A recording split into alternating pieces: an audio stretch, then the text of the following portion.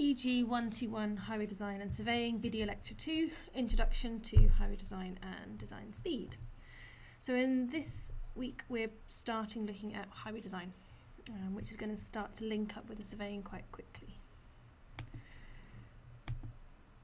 The learning outcomes for this session are to recall a typical highway cross-section and start using the Design Manual for Roads and Bridges, which is the design manual that is used by all highway engineers in the UK to design highways, to design roads.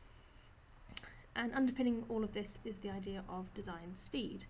How fast is reasonable for a given road? So that's what we're looking at this week. So typical road, this is actually the M4 on the approach to Fabian Way, on the approach to the university.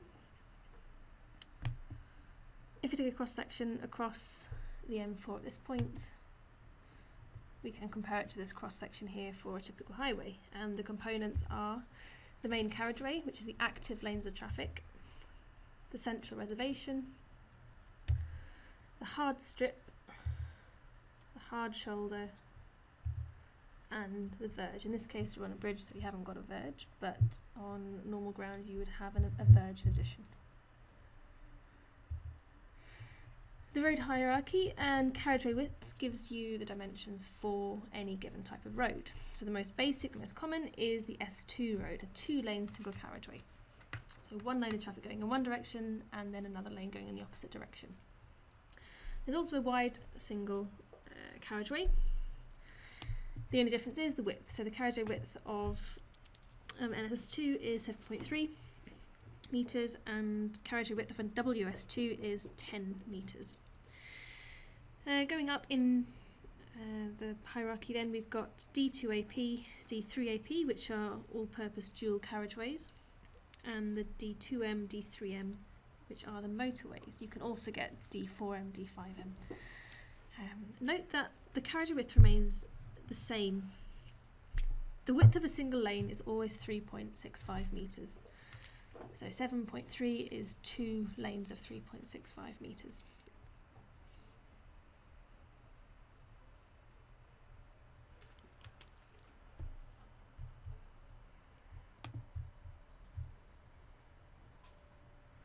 You need to make sure that you know these. So make sure you know what these mean. Okay.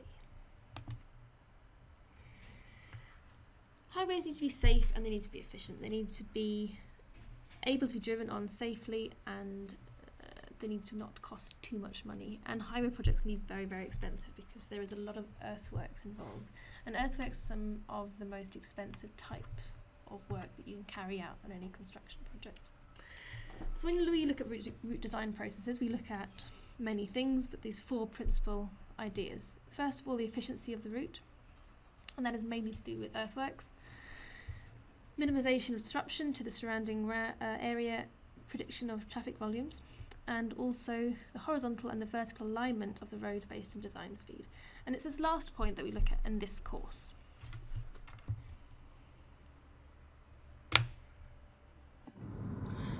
So now we're driving along a road which is north of Swansea. It's the A4067. It goes up through the Brecon Beacon National Park. And have a think about which are the road factors that impact what design speed would be appropriate for this particular road. We've got the visibility for one thing. Visibility in this case is more severe in the horizontal direction. A horizontal alignment is quite restricted at some times. And when you can't see very far round a bend, you are pushing drivers in a precarious position. If they can't see far enough around the bend, then they're not able to stop fast enough when there is an obstruction of the way, especially here. This little section here is quite bad.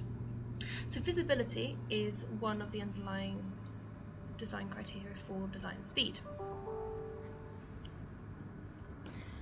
Consider also whether, if this was a dual carriageway, whether it's a single carriageway, that also has an impact on the appropriate speed limit for this road. The number of access points, if there are several properties, commercial properties up and down the road, with a lot of traffic going in and out, that would also affect the appropriate design speed. So we've got factors like visibility, layout of the road, access points that affect what would be an appropriate design speed. All of these factors are taken into account when selecting a design speed for a given road. We have to take account of the mandatory speed constraint, and in the UK this is 60 miles per hour for a single carriageway and 70 miles per hour for a dual carriageway. The layout constraint and the alignment constraint. The layout constraint is to do with points of access and the road cross section. What is the verge width of the road cross section itself? The alignment constraint is to do with the bendiness of the road, the visibility due to the curvature of the actual road itself. We've got two equations, one for dual carriageways, one for single carriageways. The one for single carriageways is more onerous because the reduced cross-section of a single carriageway means that there's more risk of there being an issue with design speed for single carriageway roads. So let's look at an example of how to apply this design process. We're looking here at a 6 kilometre single carriageway road. We're going up from Blaenguech along this road here, down to the south to the junction over here.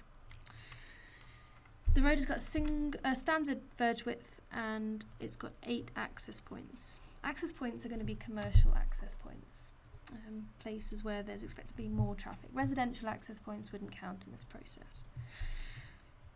So based on the information and based on the geometry, which we can analyse, we can now determine the design speed.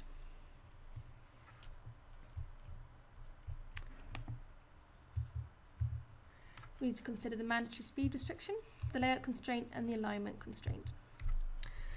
The mandatory speed limit for a single carriageway road is 60 miles per hour. So that's our upper limit, that's our upper ceiling for speed on this road.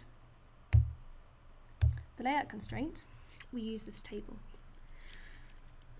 You should by now know which column we're looking at here. We're going to be looking at S2. S2 is a single carriageway road. Unless it specifies specifically a wide single carriageway road, always assume that single carriageways are S2 types. And unless otherwise specified, assume 7.3 width, because a 6 metre carriageway is fairly unusual. We know we're looking at S2 road. We know we're looking at 7.3 metre wide carriageway. And we're given a standard verge width in the question, so we know that we either have a numeric value for LC of 23 or 21.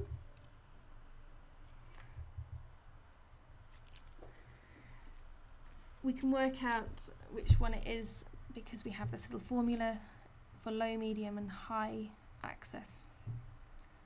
We've got 8 access points over 6 kilometres, therefore we've definitely got a low value for access points, and that gives us a value of 21. So we've got our first value for that table in order to work out design speed. The alignment constraint, we've got a single carriageway road, so we need to consider this equation, and visibility we can estimate if we consider the bendiness of the road. So I've measured all my straights and I've measured the deflection in each direction, and that will give me a value for bendiness, which is the sum of all the angles divided by the distance. That's bendiness B. Then I can work my visibility value from this equation. VW is the verge width, and B is the bendiness that's worked out in this equation here. That gives me log to the base 10 visibility of 2.67. My visibility value is 472. Plug that into my equation and I get my alignment constraint value. So the only real work is in working out what the deflection angles are along the road. Once you've got that, you can work out your bendiness. Once you've got that, you can work out your alignment constraint. Opening our table for our design speed table, we can now work out what the design speed should be. The layout constraint value was 21, so there is a line marking here. The red line here marks the value of 21 for the layout constraint. And the alignment constraint was 6.87, so I've drawn a line at approximately at that value there. It's actually a little bit too far to the right, but it doesn't matter in this particular instance because it gives me the same design speed. Where those intersect, I go horizontally along, and it gives me my design speed of 100 kilometers per hour.